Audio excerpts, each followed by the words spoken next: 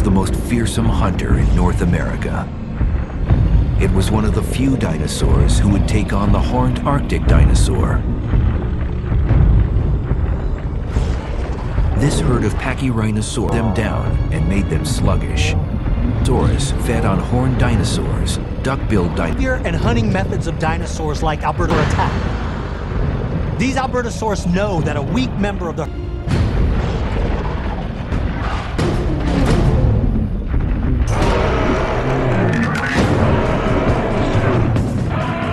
Pachyception was poor. They can cause, even though these dinosaurs could stand their ground, the Pachyrhinosaurus are hardwired to flee the herd.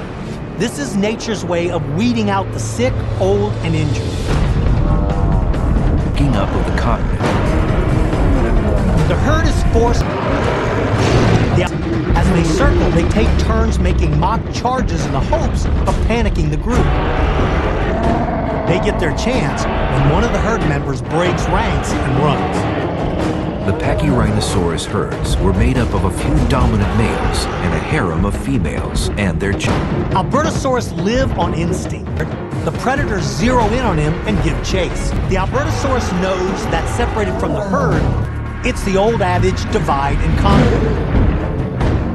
It was almost 3 inches thick and made of solid bone.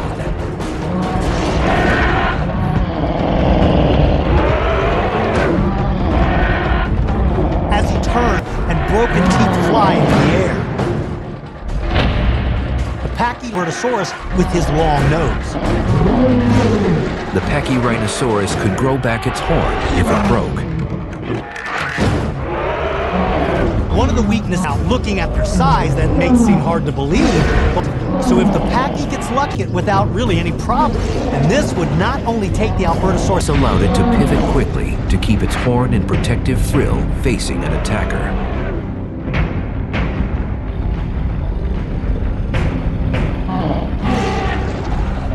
Pachyrhinosaurus back, they're completely vulnerable and they have no weapons. They have no spikes, they have nothing.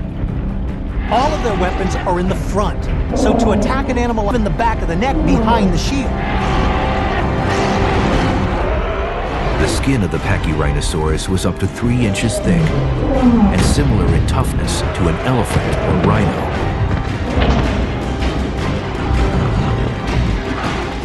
At the throat or rip open his belly.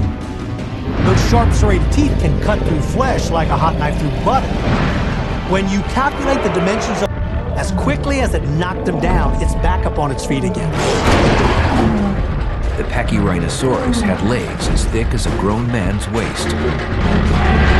They were also relatively dense, like the legs of an elephant, not as hollow as those of the Albertosaurus.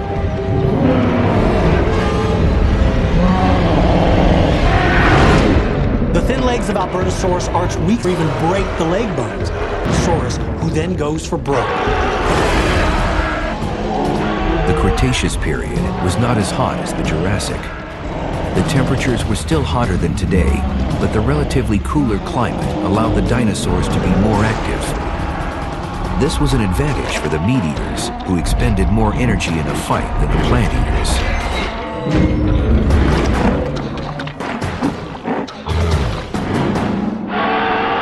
The Albertosaurus also had a cavernous stomach. It could have eaten a cow in a single meal. Its endless appetite drove it to savage butchery. The Albertosaurus paces back and forth, pushing the herd into a tighter formation. From experience, it knows that the brain of the Pachyrhinosaurus can only think of one thing at a time. They react. They do not plan. If they're focused for himself, in their struggle to get away from the Albertosaurus, they begin to drown each other. Albertosaurus was not a good swimmer. Its small arms were useless in the water, leaving it to rely on its 2 powerful legs. But the sight of the herd floating downstream is too much for him to ignore, so he heads off to follow the river and look for an opportunity to snatch one from the water. The protective frill of the Pachyrhinosaurus was capable of showing color. It may have reflected the emotions of the Paki, like a billboard.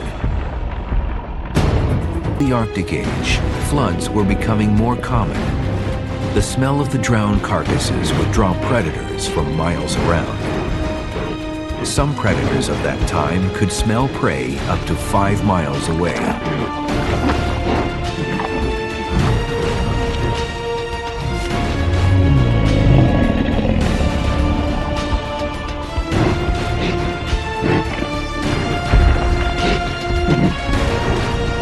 There are countless examples were there to feast on the remains.